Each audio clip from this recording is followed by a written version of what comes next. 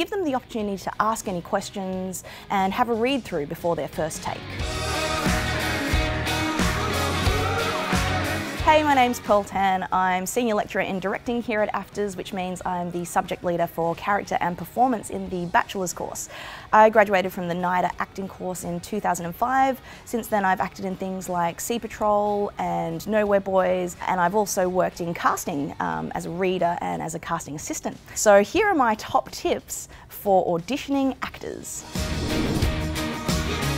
When your actors arrive, they're often very nervous, so it's great to give them some time to relax, look around the space, and give them the opportunity to ask any questions and have a read through before their first take.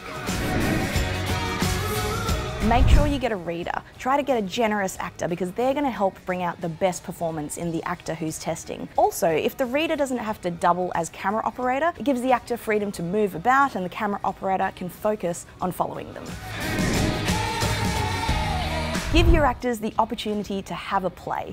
You're not just testing your actor for their interpretation of the character, even though that's important, you're also testing to see if they can flex their range, if they can take direction, because that's going to give you someone great on set. Good luck finding the perfect actor for that role. You can subscribe to AFTRS on YouTube and check out other top tip videos, including my top tips on working with actors. See ya.